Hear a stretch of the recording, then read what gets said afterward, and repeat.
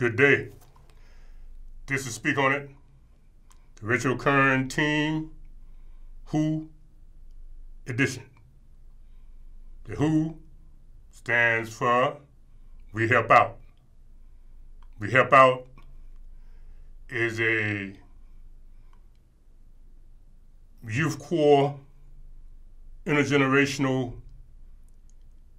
group of the Ritual Current Team, which is an intergenerational task force created in 2010. But I told y'all that before, so I'm just saying a little bit here on that. But we'll be talking about some things today, but before we get off into that, I want to bring something to your attention. Part of the West Side Heroin Opioid Task Force activities for the month of August.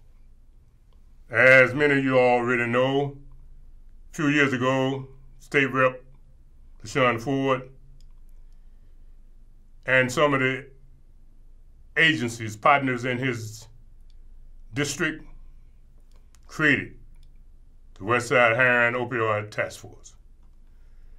And on August the 31st, 2020, there is what they call the International Opioid Awareness Day. Now, 31st of August, International Opioid Awareness Day. Now, opioids are not just the medications. See, I have to say that because a lot of folks get sort of confused. The medications that people be prescribed and then get hooked on sometimes lead to them getting hooked on street drugs like heroin and other things mixed with fentanyl and other type of quick death solutions. And one of the things the West Side Heroin Opioid Task Force does is train people, do street outreach, and all of the partners got a host of things they do. They will be participating in activities. They are participating in activities all this month. And on the 31st is what you would call the big day.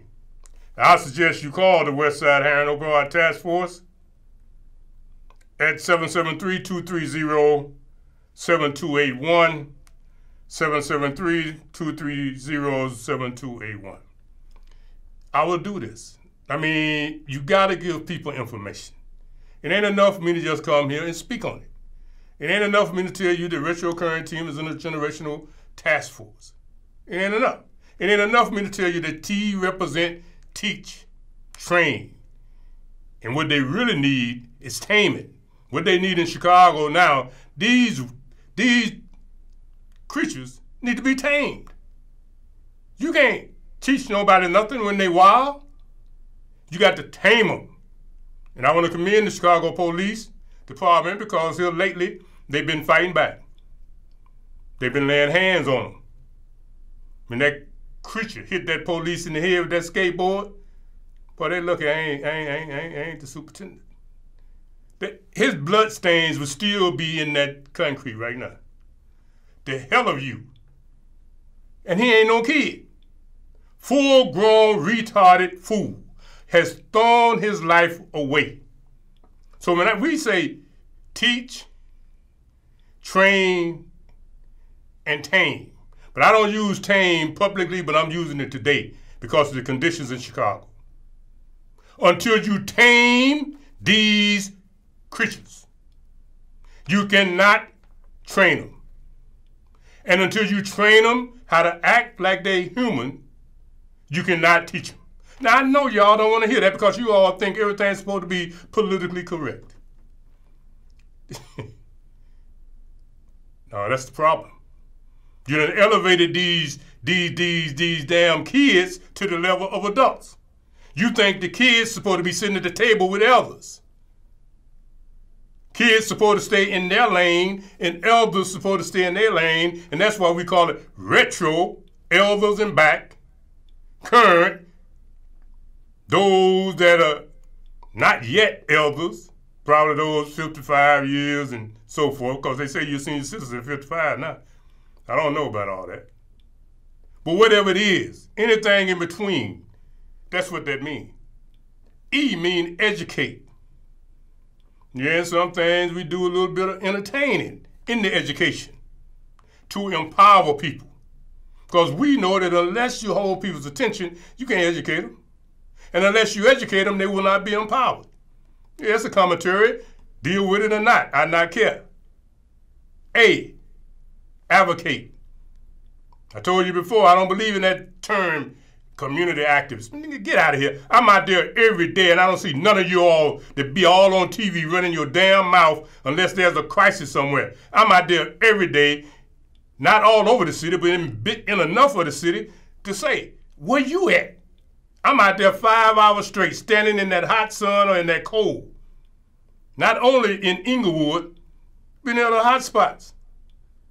But they tell me that the mayor, and Lopez is going to talk about it, brought this person in from LA or whatever, and they think that those are the people that's supposed to make some change. No, that's ridiculous.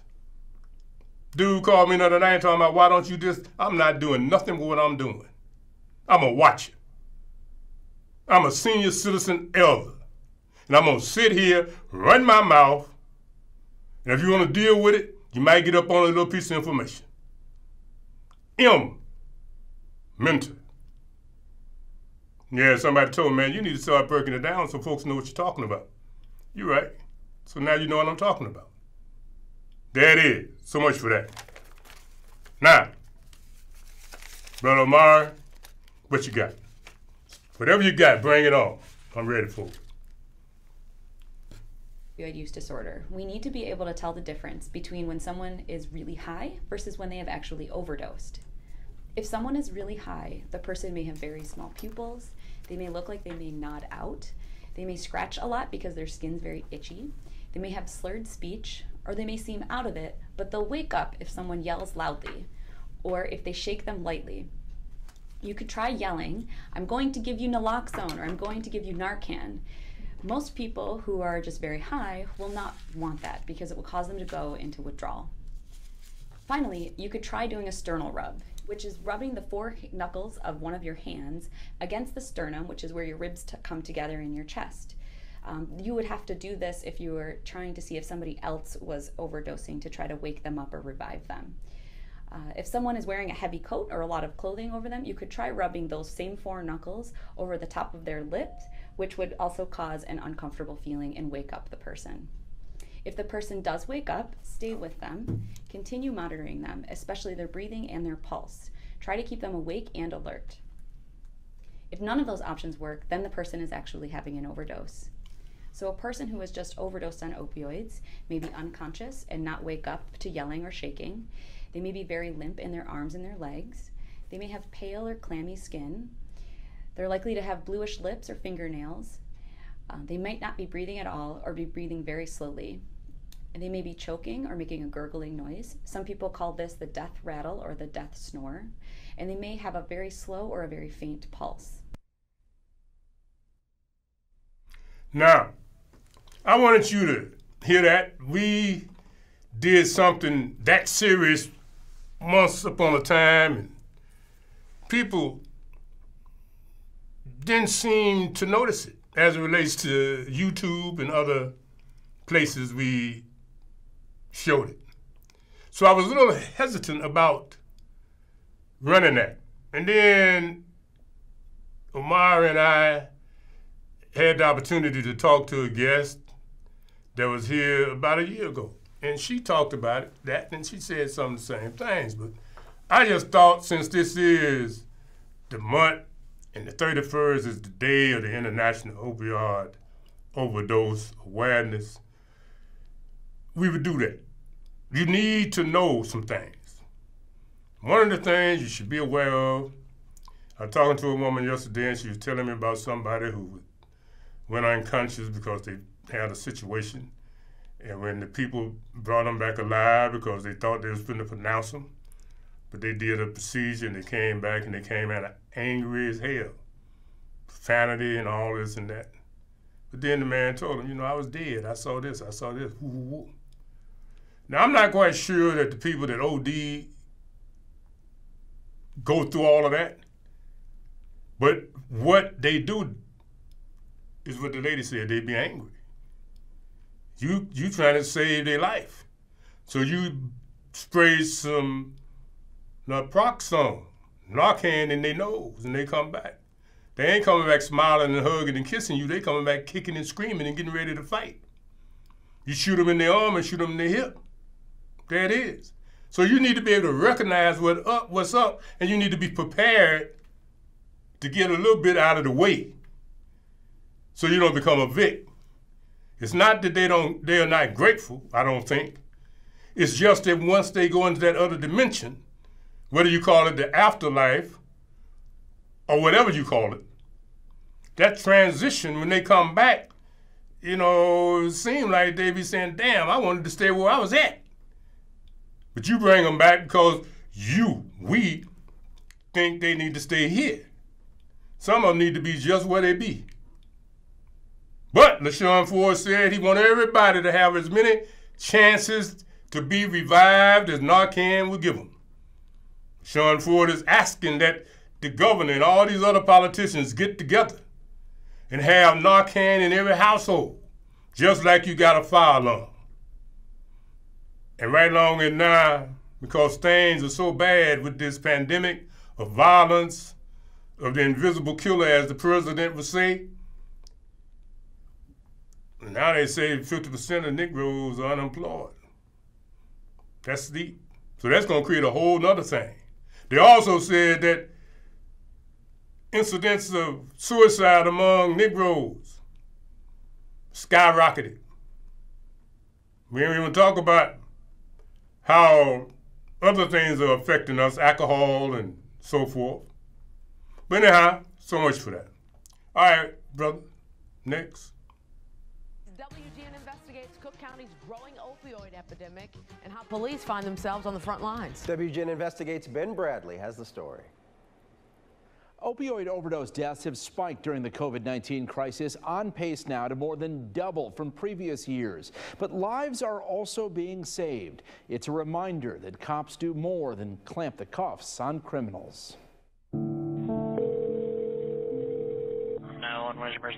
Every day throughout Cook County, the calls come pouring in. He's breathing, but he won't wake up. I believe they both take drugs. Reports of opioid overdoses, like this one at a motel near O'Hare. Hey, man, hey, yo, wake up.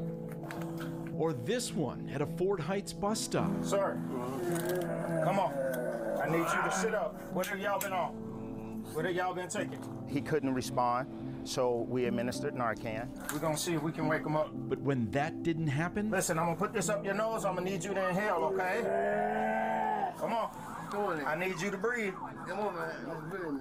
Come on. The ambulance is almost here, okay? The men in both videos survived, thanks to the officers' quick thinking and their having Narcan. Hope that person comes back right away. Because without the life-saving overdose antidote... He could have lost his life that day. Others haven't been so lucky. There have been 810 opioid overdose deaths so far this year, per Cook County records. But with hundreds of autopsies still pending, officials fear the actual number is much higher, nearly eclipsing the totals in each of the last 2 years. I consider it a public health emergency. One made even more challenging by the pandemic and the limitations it places on government agencies and social service providers. We have a total of 5 clients that have passed away, and 4 have been during the pandemic.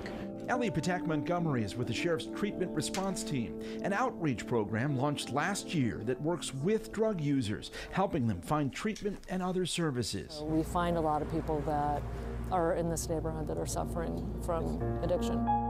Let's go, guys. Let's go. All right, let's go. Be safe.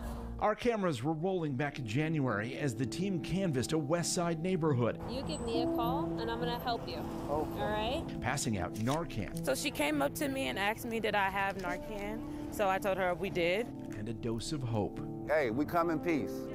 I don't want no trouble. We're just trying to get people help. Is we help people if they got any problems with substances. Due to the pandemic, the team is not working the streets, meeting face-to-face with clients. If you call, we'll help. Making the tough road to recovery even more difficult. And hear people, suffering and crying on the other end of the phone, it's not the same thing as being there and really holding their emotions for them. To help find new clients, the team tracks emergency calls, following up with users like the ones we showed you. Police, anybody in here? Police found the man slumped over in the bathroom within inches of losing his life. We walked in the room, he had a needle in the sink. So we knew he had taken something. My adrenaline was going through the roof. The man did not respond until he was given Narcan. Grab his other arm. Tell me your name, man. You're gonna be fine. Already this year, sheriff's police have responded to 70 overdoses, up from 40 during the same period last year. They've given Narcan in 28 of the cases, compared to just 5 times in 2019. Our officers are on the front lines. They're the first ones arriving on a call of an overdose. Not only on the streets, but also the political arena.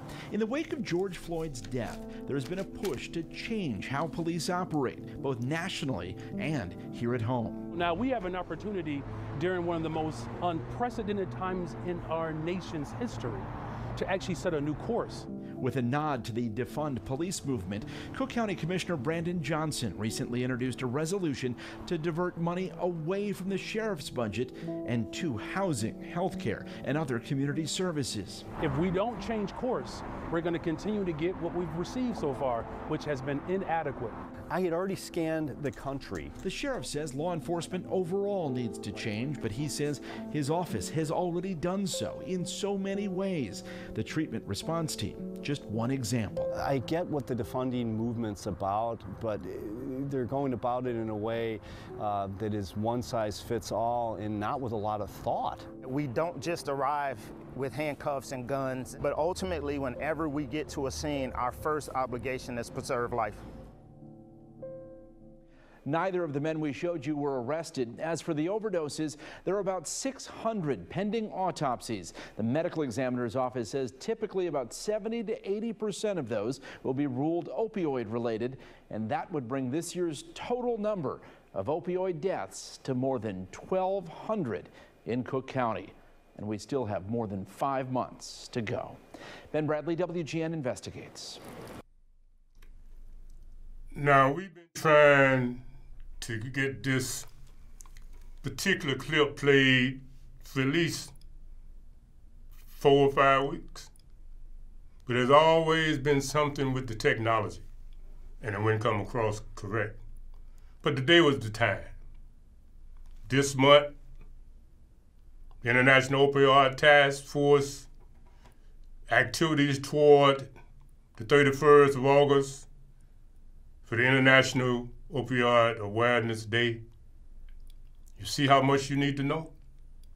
They got bodies stacked up over there. They ain't got to them yet, but when they get to them, they already know. A whole lot of them, might even be more of them than those that they putting a tag on their foot saying COVID-19. So they talking about COVID-19, but that dope is killing folk. But Narcan can save lives. So you just might want to call Westside Hiring Opioid Task Force. 773-230-7281. Now, I remember from way back in the day, you know, 19 has always been the channel down here at CAN TV, where a lot of people went and did such variety of shows. But 21 has always basically been an agency, information type, dissemination type opportunity. So when we get the opportunity to be here, one of the things that I will do, not only talk about the Westside Hiring Opioid Task Force, but other agencies and help-related services in the community, because people are suffering. And they're going to suffer even more intensely as time goes on. And one of the reasons is because of the fact that we have got misdirected. You got a Democratic convention going on, we were in it last night, and people are hopeful. And you got a situation that's in place already. But don't fool yourself that things gonna be everything. I was talking to two different people yesterday. One man told me one of his daughters got a $30,000 loan or grant or whatever, but she had a job. But she was able to get that business and pop it. Then I was talking to somebody else, and they were saying that this pandemic, this violence, them folks on the street, they want it to stay just like it is. Because they getting the hellified come up. Whole bunch of ignorant, lying parasites done got them $10,000, $20,000 grants and loans. It's the biggest hustle in ages. People are getting rich. And I say this, and those of you that don't want me to skin it, well, I almost told you to do, you know what I almost said. Somebody need to skin it because they gonna come back. And they are gonna go, you're gonna be 40 years old. And they're gonna come back and you go into the penitentiary because that's federal money. I was talking to somebody else. Them $600 checks. Dude drove up with a beautiful Ram Charger truck. He said, man, look here, I'm not working. I just got a $4,000 check, retro current check, retroactive. You understand? My unemployment. So they getting so much money, man. And then they talking about 50% of black folks ain't working. Well, when that money run out, we'll see what happens. But that's why we need Trump to take care of some business before he get out of office. He need to come to Chicago and clean up these streets. Because these people think that, hell, I gotta eat. But hell, you eating better than everybody right now and you ain't got no job. You eating good right now because you hustling. No, you ain't hustling. That ain't hustling. You stealing from taxpayers. You don't even pay taxes. Talking about you got a damn business and somebody give you a $30,000 grant or a $30,000 loan. Get the hell out of here.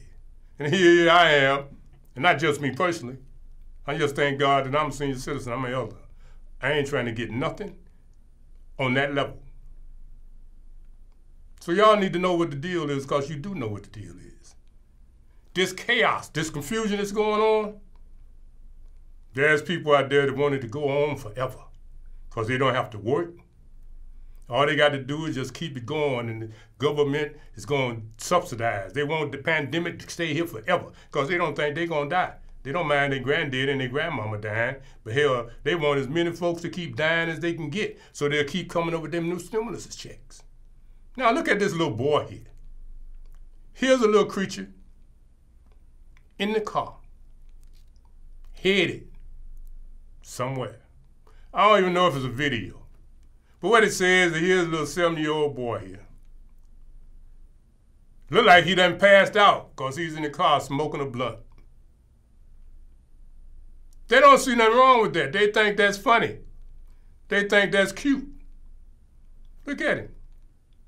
And you think, you know, everybody's supposed to love him and feel sorry for him? It ain't his car. You know what I'm saying? I don't know whether or not he stole the blunt. But the truth of the matter is, this is why LaShawn Ford put things in place, I think. Because he's out there, I see him all over the place. He's out there so he knows like I know, and he see this here all the time. So he know our community need intense help. And that's why he created this other task force, the Behavioral Health Task Force, over there at Bobby Wright and with HSI. Because he knows that mental health and the trauma and the substance abuse are all connected. But he's dealing with them with two different task forces.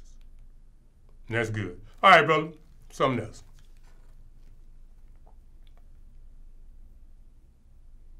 Well, while the next piece is coming up, all right. Council does not have a regular meeting in August. 4 aldermen say with so much that's going on, an emergency meeting is needed to talk about safety, including the discussion of the National Guard. Mayor Lightfoot accuses the aldermen of grandstanding. 2 rounds of looting, civil unrest, in one of the most violent summers in years. Some aldermen have had enough. 4 are calling for a special meeting. We need to have a public discussion, a discussion on record as to what we're doing as a city council to protect the city of Chicago. One of the discussion points is whether the Illinois National Guard should be called in for the next few months. That is something that should be discussed. You know, whether you agree with it or not, these are topics that we need to be discussing as a city. While she is personally against bringing in the National Guard, Alderman Leslie Hairston says a special meeting is needed to bring transparency to the process of finding solutions. Mayor Lightfoot, Cook County State's Attorney Kim Fox, and Chief Judge Timothy Evans are invited to the meeting. Today, Lightfoot says a special meeting is not the way to get things done. I think this is a time where we need to make sure that we are working together to find common ground to address issues. This is not a time for grandstanding. Alderman Lopez, who criticizes the mayor often, says this is not about grandstanding. He says it's about making sure the mayor is aware of how unsafe many Chicago residents feel in the city right now. Fear among everyday Chicagoans that the perception of Chicago is that we're spiraling out of control. And I don't think she has an understanding of that fact. I think that too oftentimes she's trying to lead from a silo. The special meeting is scheduled for 10 a.m. on Friday, and while the mayor is invited, legally she does not have to attend. Well, now, you know, let's gather. I think we need to look at that. Anything that she don't say, she want to make it negative. She really think that the only damn thing that's worthwhile is what come out of her mouth and all those imports she done brought here. Can't she see that what she has done and the position that she's in is not working? She brought people in from other states, and all of the people that's lived here, grew up here, worked here, anytime they open their mouth, she want to discredit them. She want to dismiss them. But whatever you people are doing, it ain't working. It ain't having no effect. That's because you don't know what the hell you're doing. You ain't no math. You just got in the spot. You ain't got no experience as no politician. You've been a little go-between between Daley and Rahm Emanuel. They had all of them clowns running for mayor so they could pull this stunt and put this person in office. And because they knew Negroes weren't going to vote anyway, and they knew she had at least 147,000 people from the LGBTQ community that was going to be sure that she became the mayor. So they could continue with whatever agenda they have. I said all of that. Yes, I did. Said that before the election, too. But we needed a change. But I told you then, sometimes the change you get is a heavier change on your neck and on your feet. And right now, I can truthfully say that we're a person that don't listen to nobody. And then she wants you to hate Lopez. Lopez is going to turn out running against her, and he going to beat her. Because he making sense. See, can you find that other piece from Lopez? Well, do or not, because he basically said the same thing. You can bypass that piece. Because basically what he's saying is that, no, run it, man, because he's right. An NBC5 exclusive, a conversation with a 20-year-old man caught on camera damaging property and trying to steal money from an ATM. He confessed to his conduct and explains the series of events he says led him to go from an employed college student to looting. Now he's apologizing tonight for his actions. Here's Christian Farr. Feeling very remorseful.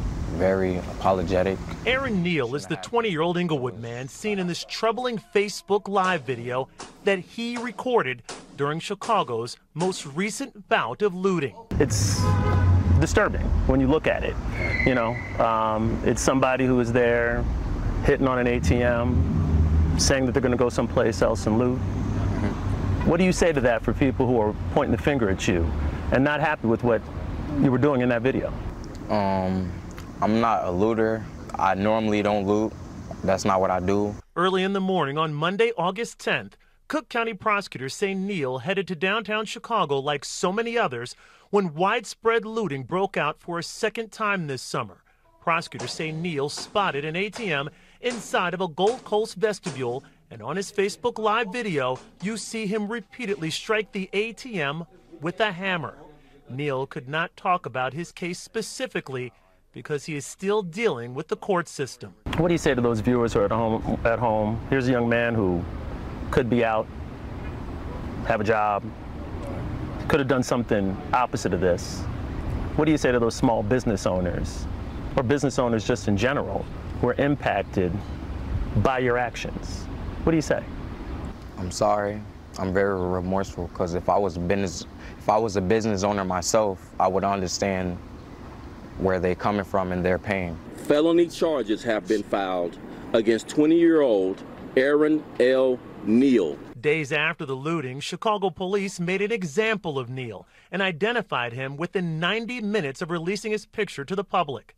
Neal says he eventually turned himself into police and spent a few nights in jail, which gave him time to think about what he had done. It makes you lose your mind in a way. It makes you go crazy. Because you can't talk to the people you normally talk to, hear voices you normally hear, do things you normally do.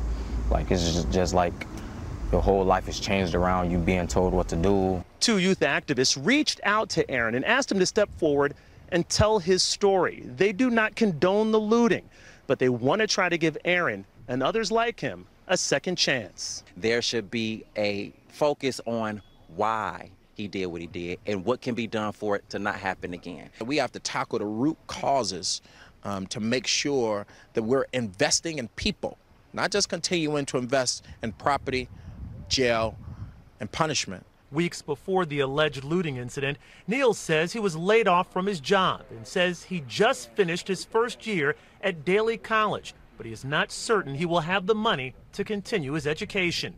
Neal does not have a criminal record, but does not want any of these things seen as an excuse for what he did on that video. Shouldn't have happened. I regret doing it. And I shouldn't have been out there doing it. In Hyde Park, Christian Farr, NBC 5 News. You know, see, that's game. That's game. And see, these new generations, your grandkids, them young ones there, you want them in a meeting with me. You want them at the table with me. All you people doing is enabling these new generations. All of that's game. You can see right through it. You can hear through it. The three of them, ain't now one of them old enough to know nothing that came out their mouth. But you all have made them think, the other two. You done brought them to the table. They have no street credit. They just out here declaring themselves, doing the little games they doing. And I ain't got no problem with that. But what I do have a concern about is how you take this boy who, you know, he did himself. And it's probably a federal crime because the ATM is a portable bank. It's a safe that's in establishments of business. And if Trump is paying attention, Trump is going to probably make them use the federal laws to deal with him. I mean, this is simple. But instead of you telling the truth, politicians and agency people, tell these people the damn truth. All of that was game. That boy was sitting there, you done heard that same line that came out of his mouth, come out a whole lot of their mouth. Last week it was that little gal that was licking that white woman's face, talking about looting was good and it was a form of reparations. Y'all enable that. But that ain't empowerment. That ain't emancipation. No, it's not. That's foolishness. The audacity to sit him there. And I ain't gonna talk about what the police say. You know, check it out for yourself. College student? Come on now. You can be a college student, but what were you at the time that you was taking that Facebook Live piece so you could become a star, and you have become a star. Here you are on major TV, sitting there running game. You got a damn administration in the city of Chicago that'll fall for that crap. Is there anything else on the thing? Or we got 3 minutes? What we got? Let me see. I like to see that piece with Alvarez, because what Alvarez said a woman and a 9-year-old are shot in broad daylight. They're the unintended victims of violence. Charlie Vijahusky is live for us with the latest information. Charlie. Well, Marion, this all happened around 1:15 here around Central and Lake. The police are still on the scene right now. They're picking up the tent cards that mark where the shell casings have fallen. About 10 to 15 shots were fired. This is what it looked like earlier today. Now, police tell us the mother, child, and a 1-year-old in a baby stroller were walking down the street. A group of men came up in a car. 2 men exited, started firing at other people on the sidewalk, but the innocent bystanders, the 20-some-year-old mother and the 9-year-old son, were struck by the bullets. The baby, we are told, fell out of the carriage. The baby was okay, only minor injuries. The mother and the child were transported to Stroger in critical condition. This is the plea made by the superintendent this afternoon. Someone knows who these suspects are, and we've seen communities in the recent weeks come forward with information to solve violent crime. And those communities were made safer once we captured and brought the violent offenders to justice. So my plea to this area, to this neighborhood, to the Austin community, if you have any information about who did this cowardly act that struck a mother and a 9-year-old young boy, please come forward. Right now, that mother and 9-year-old are recovering from their injuries at Stroger Hospital. Police do say there are a number of pod cams in the area and a number of video cameras at private businesses. They will be sorting through all of that video, trying to get a license plate number and get a better lead on the people who committed this crime. Reporting live from the Austin neighborhood, Charlie Wojciechowski, NBC 5 News. But in the meantime, see, this is what I mean. You new generations, you people that don't know. New at 10. You know, what? This is just a dude from the street on that level. And I ain't gonna explain that. And I sound sort of hard, maybe sort of harsh, and maybe sort of like a crank. But the truth is, Chicago is at that state of crisis. It's in that state of chaos. But Chicago don't have enough foresight, hindsight, and insight to do what needs to be done. When things like this happen, they should lock down the whole damn area. Lock it down, period. No movement. No movement. Because although those in the car might have got away, they got some connection in the hood. Somebody knows something. Lock it down until you get them. That's what you got to do. You got to start doing this with a metric. You got to start dealing with this. Stop talking. You talk too much. Lock down these communities like you locked down the loop. And then people will learn that it will not be tolerated. It's impossible. Almost all week, every day, there's been over 20 people shot a day. Last night by 10:30, I hear some pop, pop, pop, boom, bam. A few minutes later, there it was right behind the house. Somebody done got popped off. That's just what they do. And they know they can get away. The police ain't gonna never get there on time. The way you deal with it, you got to start treating it like it is a war zone. Don't just put the red tape up. Don't just put the yellow tape up and collect the damn casings. No. Tell everybody to get in the house and don't come out the house no more until we tell you to come out. And then you go down the street. Put them beat cops back out there on them horses with them dogs, and you go up and down the street. And you let people feel what those criminals are bringing to them in the form of inconvenience. You got to make the whole community understand that it's something other than pain. All they getting now is the pain. But the ones that's causing the pain, they just out here. So if the community don't have enough sense, the colony don't have enough sense, then you got to treat the colony like it's part of the chaos. I'm gonna leave that alone.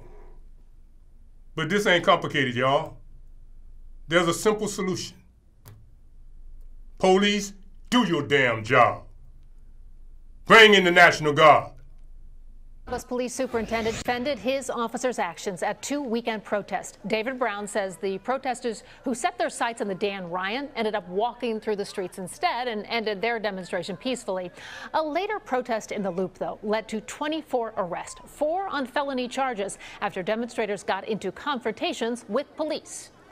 This group showed up in Millennium Park with the purpose of agitating police officers and the crowd. And I want to recognize our officers for maintaining their professionalism and composure despite being pelted and assaulted with projectiles on Saturday night. I stood shoulder to shoulder on the ground with the men and women in blue, witnessing the verbal abuse and dodging bottles and other street debris.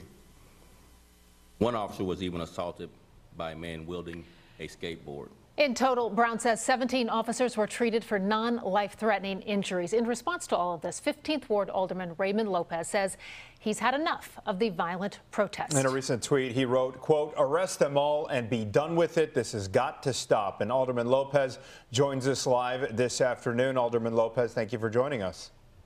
Thank you guys for having me. Okay, Alderman, start off by telling us what prompted that tweet. You know, this is the continuation of what we've been seeing over the past few months, where people trying to exercise their constitutional right to expression, to free speech, have been co-opted by individuals who are hell-bent on engaging and aggressively antagonizing our police officers. As you can see in the video you're playing now, those weren't protesters standing by just trying to make their speech known. They were actually purposefully going directly to the officers to confront them, to create a hostile situation in which they could later try to play the victim. And I've just had enough of this, and I think most of Chicago has as well. So Mayor Lightfoot defended the police department, largely saying the protest there was hijacked by agitators, and said what happened the weekend was over fairly quickly because the police department resolved to protect the peaceful protesters. What do you think the mayor needs to be doing differently right now? Well, this is one of the few instances where I firmly believe that the mayor is correct in saying outside agitators are trying to co-opt peaceful protest.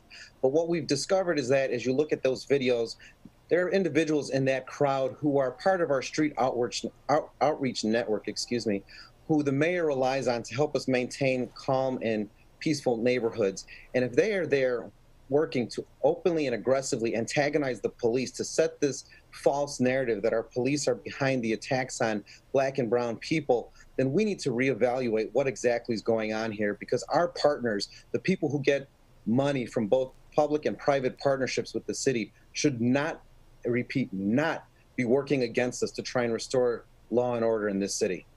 Okay, so you said the mayor, no criticism for her in this latest situation, but with back-to-back weekends where we've seen these kinds of altercations or mass looting in the case of the week before, what do you feel like needs to change, Alderman? Something on the police level, perhaps the criminal justice level? Where do you see the problem now? Well, first off, I think there is one slight criticism that we can make of the mayor's office, is that we have someone who runs the Office of Public Safety, Deputy Mayor Susan Lee, who is completely out of touch with what reality is on our streets. She is the one who authorized and authored the policy of using gangs to protect neighborhoods, and more than likely overwhelmingly relies on these street outreach networks to protect neighborhoods. And she has created one failed policy after the next, and I believe she needs to go. The mayor needs to fire her immediately. What we also need to focus on now is getting all of law enforcement on one unified page.